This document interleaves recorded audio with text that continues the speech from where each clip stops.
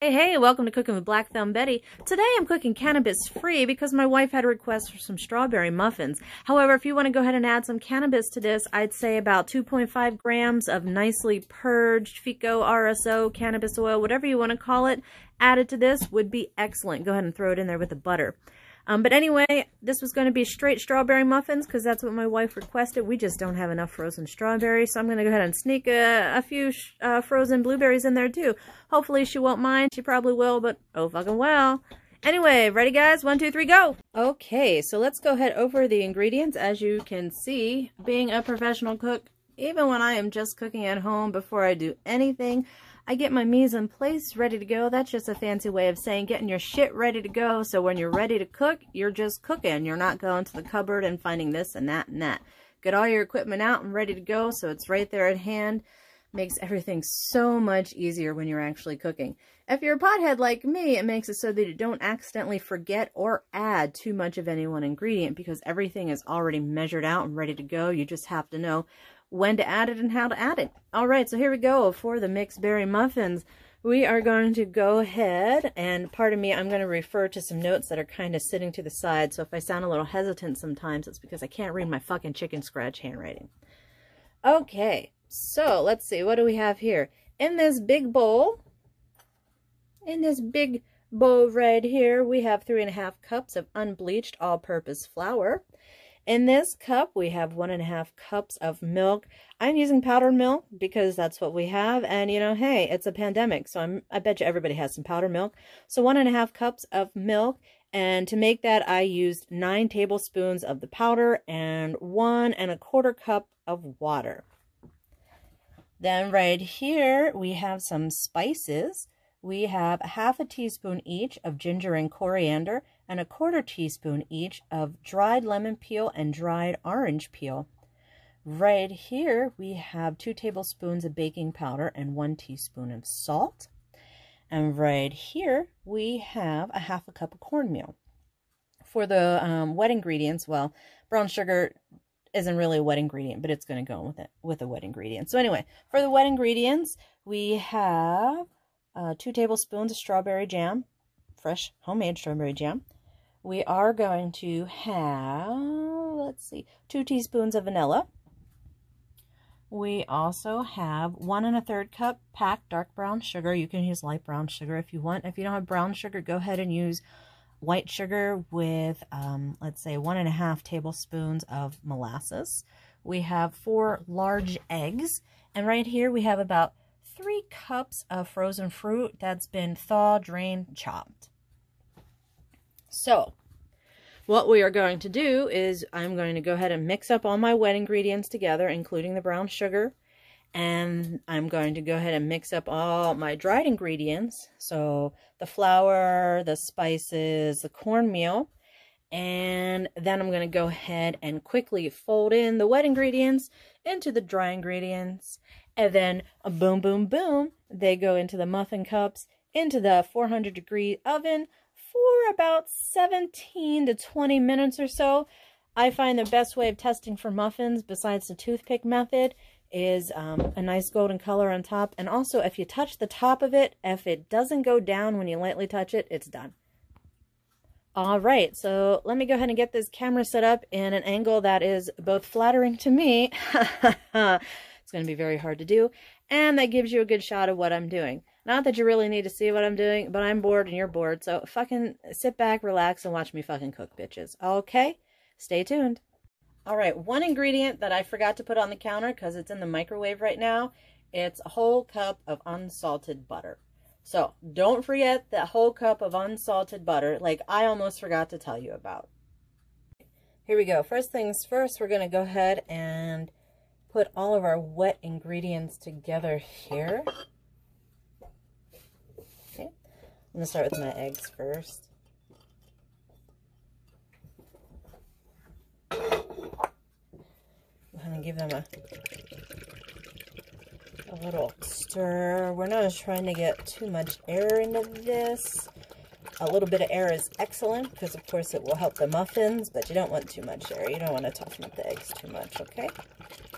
Now, if you were getting really fancy, you could go ahead and separate out some of the egg whites and whisk those fuckers up to a nice fluffy soft peak, and then mix them back in with the eggs, and that would make for a really fucking incredibly fluffy muffin. But frankly, I am not going to do that because I don't really feel like it. I have carpal tunnel syndrome. It's a pain in the ass to whisk shit like that.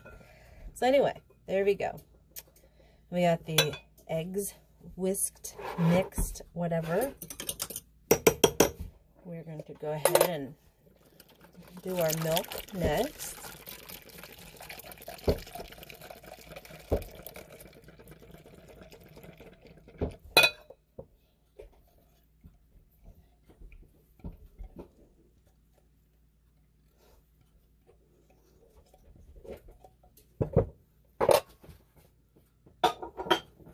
Okay. I'm going to go ahead and add the strawberry jam to this as well.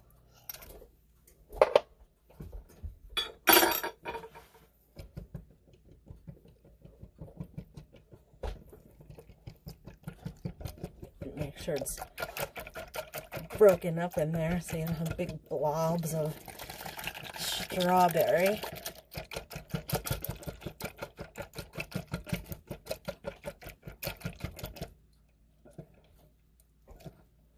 Yeah, that'll do. I'm going to go ahead and add in the vanilla at this point as well. Okay. So we're going to go ahead and add in 2 teaspoons vanilla. Sorry if my hands are a little bit shaky. My edible is kicking in, so I got a little bit of nervous energy, but in a good way. Okay, so we have that.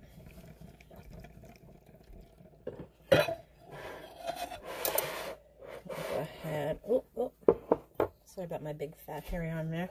Almost forgot about the goddamn yogurt, didn't I? In fact, did I even mention the yogurt in the ingredients list? Did I? I hope I did. If I didn't, there's 1.5 cups of milk plus a 1/2 cup of honey Greek yogurt. Jeez, I'm so sorry I fucked that up, guys. So, besides forgetting to tell you about the butter, I think I also forgot to tell you about the yogurt. And if I didn't forget to tell you about the yogurt, forget I said anything, because I'm not restarting taping this damn thing.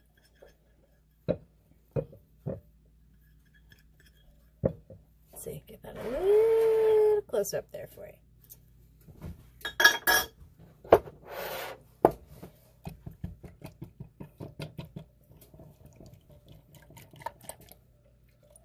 And you really want to make sure that yogurt is, it doesn't have to be completely smooth. There can be a few little lumps, but you don't want to have like a tablespoon sized lumps of yogurt or anything like that. Okay.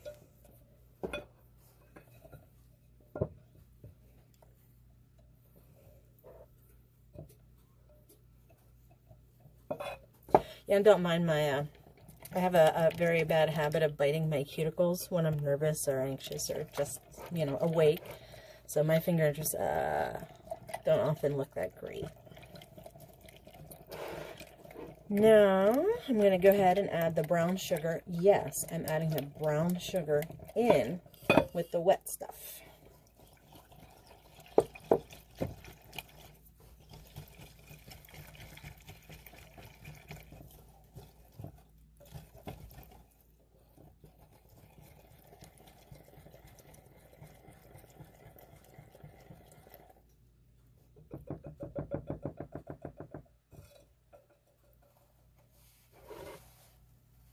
Now we're going to go ahead and add our magical 1 cup of unsalted butter. Mmm, delicious. Look at that. So healthy. Mmm. Oh, it's good to be alive, isn't it? Good to be alive. I'm going to go ahead and mix this up. I added the butter last because, you know, everything is mostly at room temperature, but still, this butter's probably, you're going to see it end up hardening up a little anyway. Just wanted to give it a chance to really incorporate into everything all at once before it started, you know, re-solidifying. Okay, so there's that. The only wet ingredient I didn't add, oh, look at what a mess I made, where's the berries, okay? So, let's go ahead and, let's go ahead and move this out of the way, and let's go ahead and put this there. So I'm going to go ahead and set the wet ingredients, and then I'm going to set the berries off to the side. Okay. Now we have our dry ingredients. Sorry guys, let me get my fucking whisk.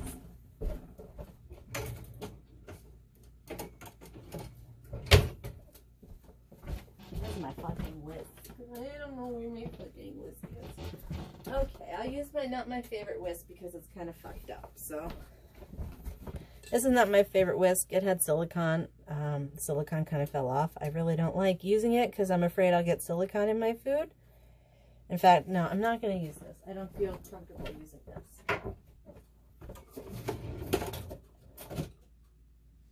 Seriously, man, what the fuck are my whisks? Sorry, guys. Please stand by.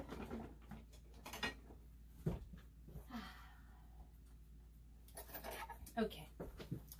Well, since I'm being filmed and I don't really fucking feel like pausing because I have this phone wedged in a really awkward position and it's not really worth it. You know, this is just me. This is how I do things. I thought I had it already, but I did not. I forgot my whisk. And see, that is why mise en place is important, because I just wasted a long time looking for this fucking whisk, which I couldn't find. So I'm just going to go ahead and use one of my little mixer beater thingies, and I'm just going to... This is just the flour. It's good to mix it up. It lightens it up, breaks it up, gets a little air in there, helps everything rise just a little better. You don't need to do it too much because you don't want to activate too much of the gluten, but doing that does help get things ready. I'm going to go ahead and add our cornmeal. It's Bob's Red Mill stone ground cornmeal. Has the best texture. You can use any kind of cornmeal. I'm not fucking picky. It's your fucking food, right? I just like the texture of that cornmeal. It's excellent.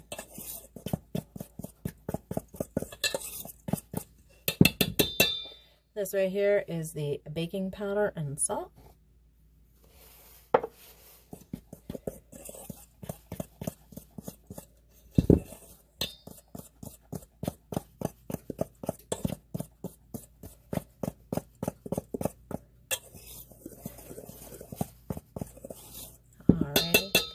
This right here is all our seasonings.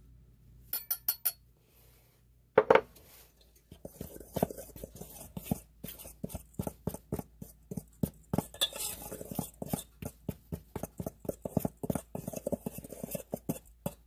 this would work so much better if I had my real whisk. So, you know, I'm a fucking idiot, people. Do as I say, not as I do, apparently, right? Okay. I feel pretty good about that. Okay, now what we are going to do is, and very quickly, that almost made a mess. Whew. Anybody else have an issue? I have an issue balancing spoons on the side of bowls. They often flip off and make a fucking mess. It's terrible. It's terrible. I should learn my lesson by now, but I don't. I won't. I like to live on the edge. Okay. So, here, I don't know if you can see, but as you can see, the butter has started doing what I said it was going to do. I knew it was going to do that. No big deal.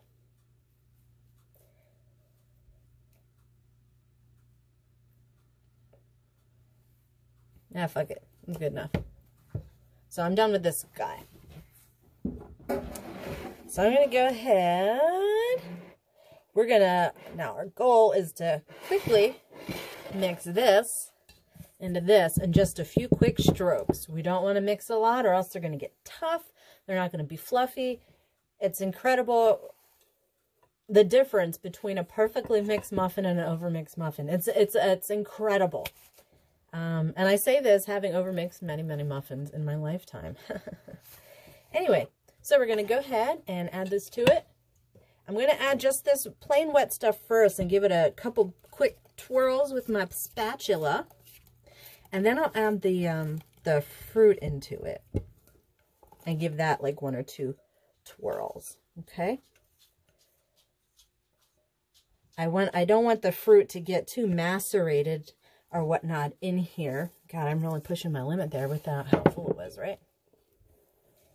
Alrighty. So I like to go from the bottom. 1, 2, I actually do count.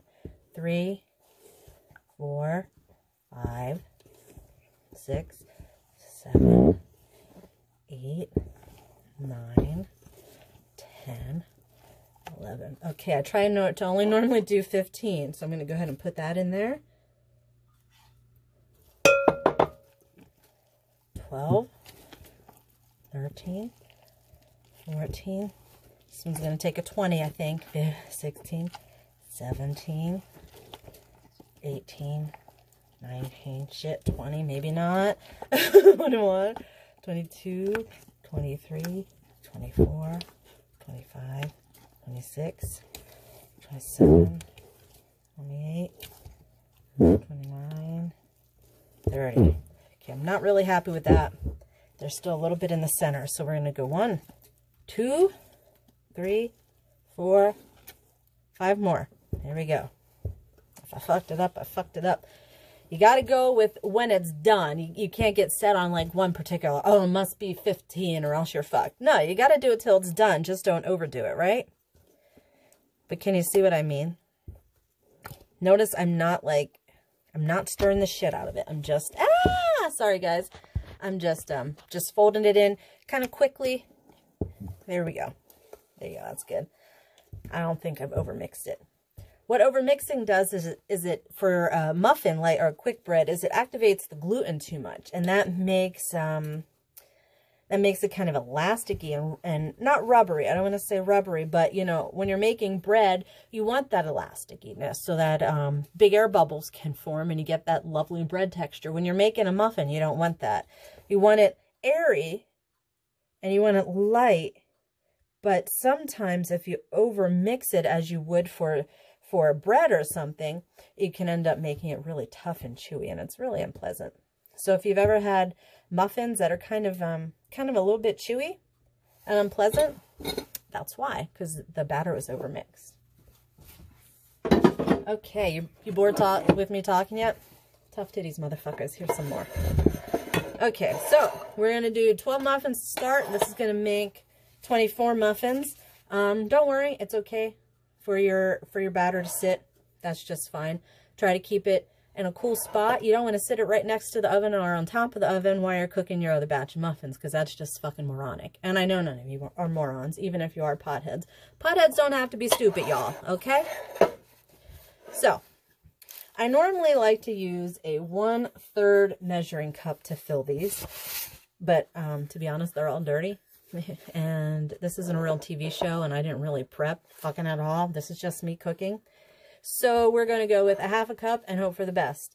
Now, a lot of people say only fill the muffin cups like 1/2 to 2/3 full. I say fuck those people. Go a little higher. If you want a little bit of a muffin top, go a little higher than that. You don't want it filled all the way to the top, or else you're just going to get like muffin river. And I mean, if that's what you're into, go for it. But I wouldn't recommend it. God, is my kitchen super dirty? I don't know. Okay, enough talking. Okay. Now, if you do want to leave your muffin batter sit for a little, you can. That'll help develop some air bubbles in there ahead of time, so your muffin will rise a little higher. I let it sit for a few minutes while I was chit-chatting with you motherfuckers, so I think we're good to go. Oh, and on that note, since I am doing 2 batches of this, the second batch, since it will have been sitting out while the other batch is cooking, is probably going to be a lot fluffier and airier. No big deal to me. If I were making this for like a large group of people or for a party or something like that, I would get out 2 muffin tins. I don't have 2 of the same size muffin tins, I have a big muffin tin, and I have a little muffin tin, and I have a giant muffin tin, and I have a mini loaf tin, and I have mini loaf pans. But the wife specifically wanted regular sized muffins, so she's getting regular sized muffins. I'll just have to do 2 separate batches. No big deal. I'm a good wife, so, you know, ask and ye shall receive. I am filling them up quite a bit. I might go back and take out like a spoonful or so. Since I did just say if you fill them up, you're a fucking moron. And clearly I'm filling them up. Clearly I'm a moron, y'all. Okay. It's probably really fucking boring for you to watch, isn't it? Huh. Here, let's turn this around and let you in on some of the fucking action. Yeah, let's get some action shots. Pa-pow, bitches. Action. Here we go. Oh, yeah, look at that. Woo! Exciting, yeah. All right, motherfuckers. Another scoop. Here we go. 2 more. 2 more to go. Alrighty. If you hear that clicking noise in the back, it could be dog nails, or it could be my convection oven going. It's definitely preheated well. It's probably been preheating for the last hour or so. Let's see. So,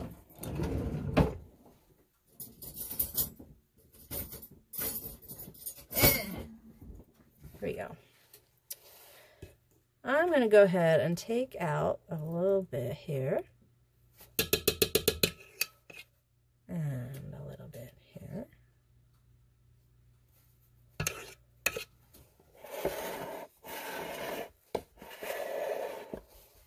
And a little bit here. And a little bit here. And motherfucker. And a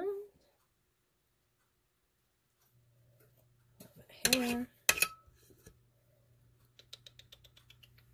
And let's go ahead and do this right here too.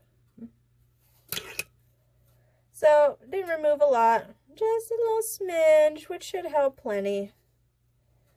Yeah, we're going to let these other ones ride because I might not be feeling lucky, but I'm feeling fucking lazy. So, I did lick the finger. Yes, I did. Don't worry, y'all. I don't have the virus, and none of you motherfuckers are going to be eating this anyway, even if I fucking did.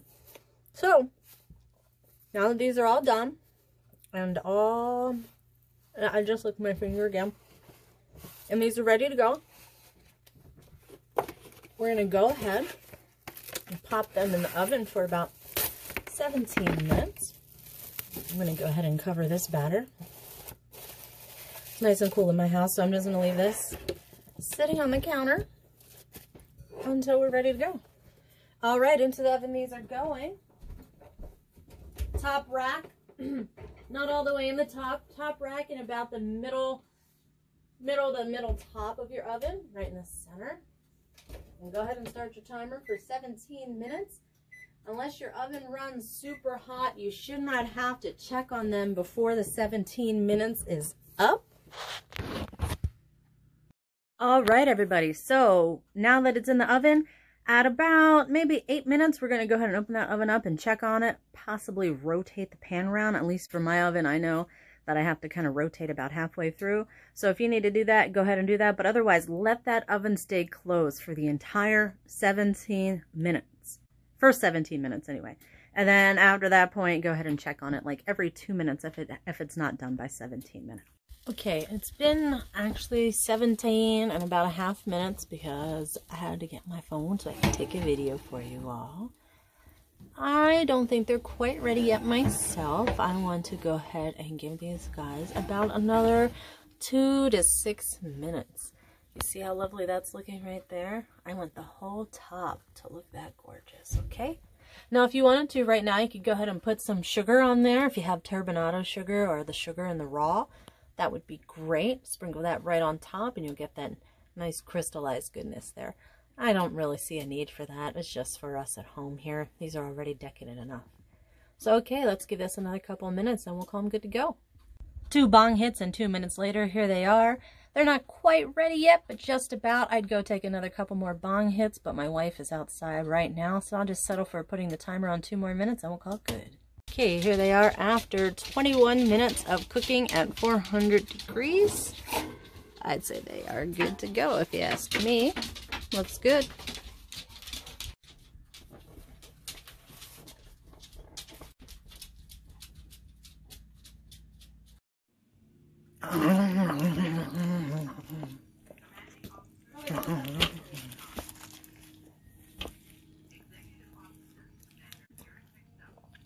Very